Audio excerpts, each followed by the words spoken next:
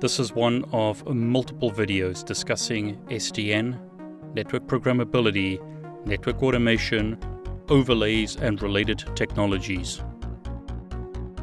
For years, it's been common practice in compute or server deployments that you buy your hardware from one vendor, which could be HPE or Dell. You get your operating system from another vendor. So for example, you may want to run Microsoft Windows, or Linux, or VMware, ESXi. And then you get your applications from a third vendor, or perhaps use open source software such as Apache. So you're getting your hardware from one vendor, your network operating system from another vendor, and your applications from a third vendor. In traditional networking, a monolithic proprietary stack is used. You buy your hardware, your operating system, and your applications from a single vendor, which could be Cisco, it could be HPE, it could be Arista, it could be Juniper. You're locked in to a proprietary network stack. That was true in the past in servers, but it hasn't been that way for a long time. So why in networking are we still running proprietary hardware, proprietary operating systems, and proprietary applications? As an example, the Cisco iOS can only run on certain hardware architectures. Cisco Nexus operating system runs on certain hardware.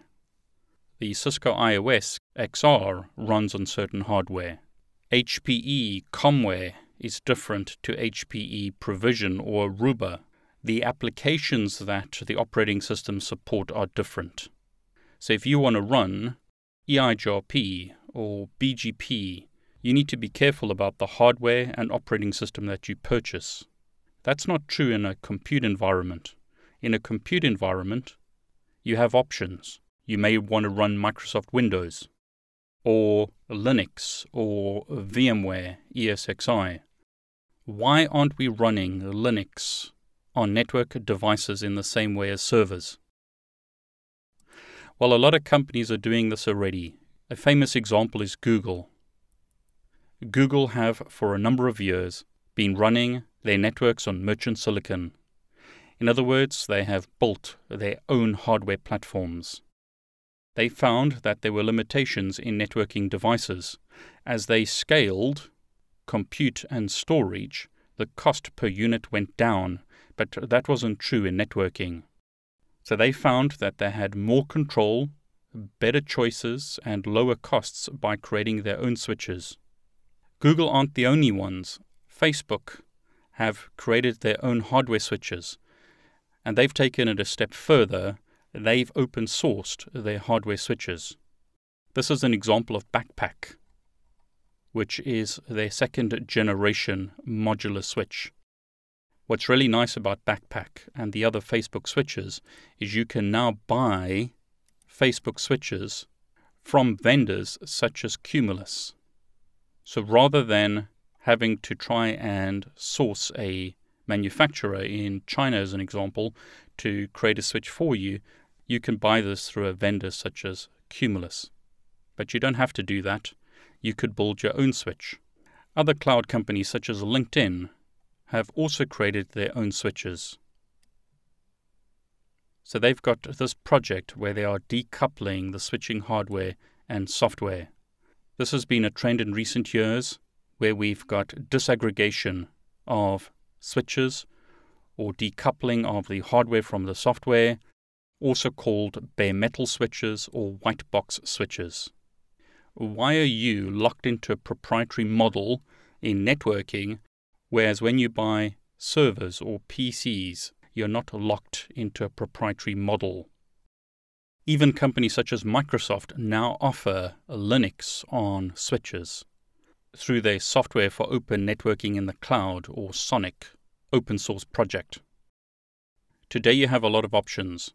You can use Open Network Linux, which is similar to running Ubuntu. Canonical have also announced that they support a version of Ubuntu which runs on Whitebox switches. So Snappy Ubuntu Core can run on your network switches. Again, this is the disaggregation of the network operating system In the past, the switch and network operating system were proprietary and integrated. This has moved to Whitebox switches running a operating system such as Linux, in this case Ubuntu Core, and then applications on top of it. You can run various applications such as Quagga, which is used for routing, on top of Whitebox switches. Or you can get a Linux-based operating system from a company such as Cumulus or Pekka 8 or Big Switch. This model is similar to Red Hat. Rather than using an open source operating system with no support, you may want to get commercial support from a company such as Cumulus. I'm going to discuss some of the Whitebox network operating systems now. If you want a more comprehensive list, have a look at Packet Pushers. They mention Cumulus Linux from Cumulus Networks, Big Switches, Switch Lite operating system, Open Network Linux, Pekka 8, Dell, and IP Infusion. Who knows, maybe one of these days Cisco will allow you to run their operating system on Whitebox switches. That hasn't happened yet at the time of this recording, but companies such as Arista allow you to run their operating system on Whitebox switches. And you can even run the Arista EOS operating system in a Docker container. So the disaggregation or separation of hardware and software is here today, and you have a lot of options. Hope you enjoyed this video. If you did, please like it, and please subscribe to my YouTube channel. I wish you all the very best.